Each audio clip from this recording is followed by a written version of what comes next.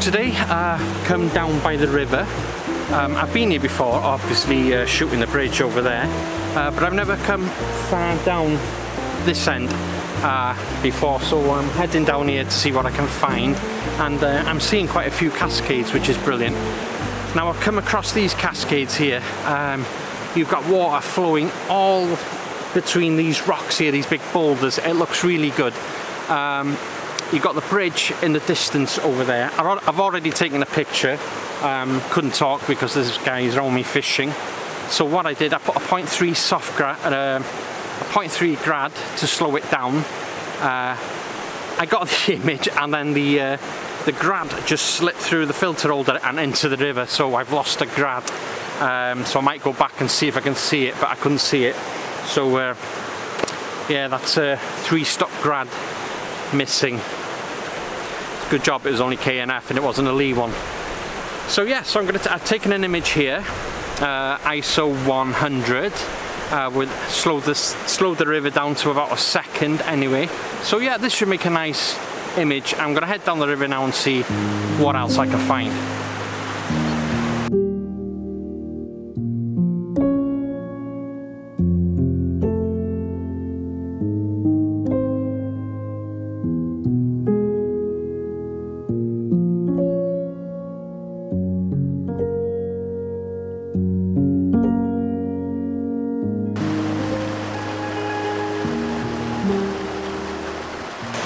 Yeah, I like this view in front of me here. I love the light on the rocks here. You've got a good, nice cascade over there. Now I'm thinking of this either a portrait or a one-to-one. I think this is going to work as a one-to-one crop. But look at the light on the rocks here, it's just beautiful.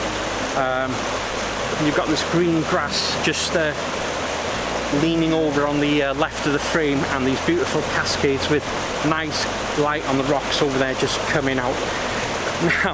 Now I've lost my soft 0.3 grad. I don't want to go put a 6 on it, so we'll see what I can do with this. But yeah, I mean, it just looks beautiful.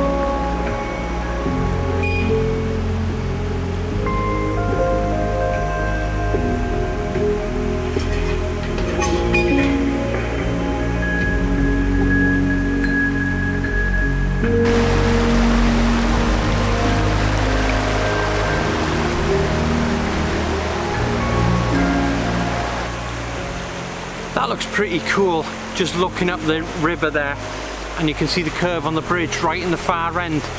Now I've only got a 16 to 35mm lens, and yeah, it's not going to show like the eye sees it, so by putting the wide lens it's just pushing it further back.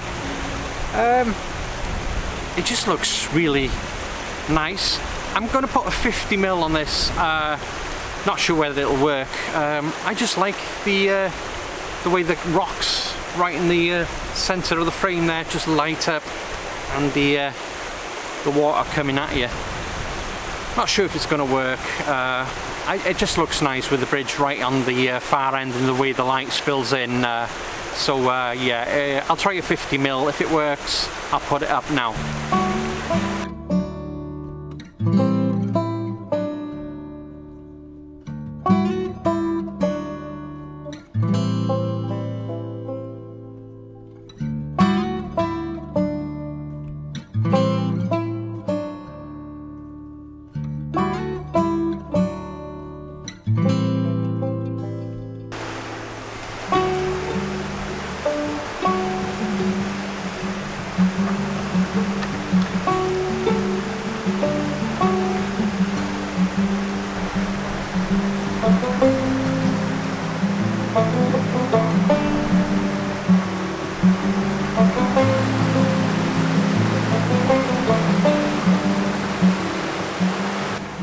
what a nice spot. It's amazing what you can find in your own backyard. Never been here before. Beautiful place, really chilled out place. I think one of my favourite photography is shooting rivers. I love doing rivers, especially when rivers are on mountains. I don't know, something about it. It really looks nice. So yeah, I think this river goes on further down. We'll continue going till I find something. But yeah, really happy I've come down this end. It's really nice.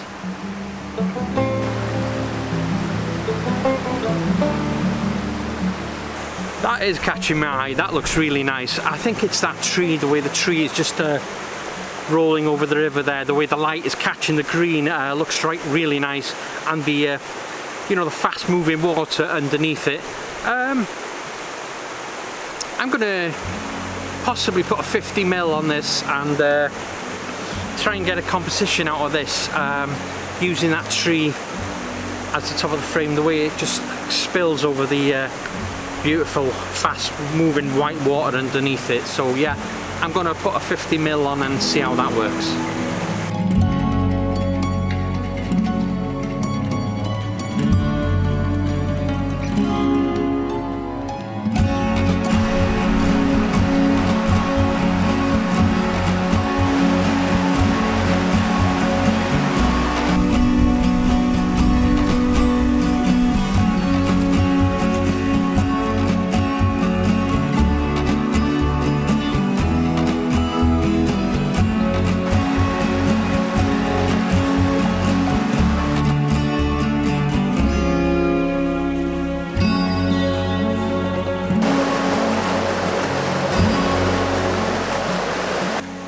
So I think I've come to the as far as I can go. I think the river looks pretty flat from there. I think there's a shot here. I like these cascades over here. So I'm going to take a shot here of this one. I'm thinking of I think this will work as probably a 1-to-1 or a portrait type of shot, because if I went wide there's nothing really much on the left side. So yeah, I think I can fill it as a portrait. So I'm going to take this shot. Oh boy, it's hot. And then for the final shot we're going to head right back and take a picture of the cascades I've done a couple of times before, which are beautiful, and that'll be the last shot today. So yeah, I'm gonna I've got sweat going in my eyes. I'm gonna set up for this and see how this one works out.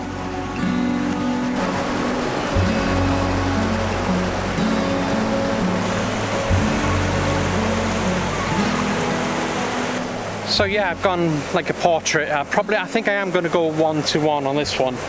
Like the sun's tucked in behind the trees there, which is okay. It's quite dark here. Obviously I'm going to have to bracket. I can't put a filter on because of the tree line on the right of the frame. It wouldn't work. So I'm bracketing one each end on this, and I'm thinking of cropping in 1-to-1.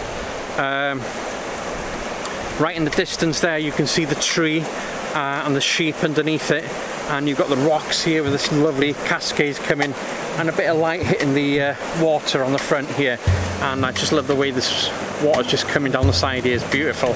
So yeah, I'm looking at this as a 1-to-1 crop.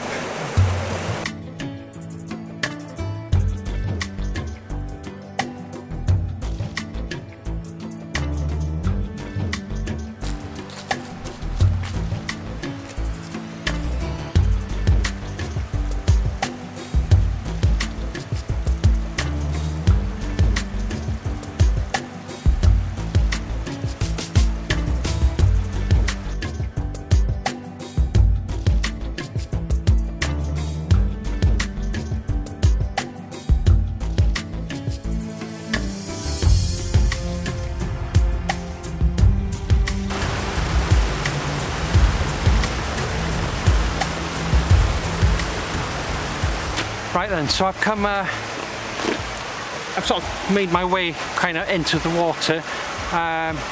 I can stand here. I've got a nice position here where the water's just flowing. Ah, it's beautiful. So what I'm thinking is I'm going to go really low with a tripod, probably in that 35mm, capture that beautiful water falling down. You got nice light on the trees in the background. Yeah, it looks beautiful. So I'm going to go low on this one, and yeah, looks beautiful.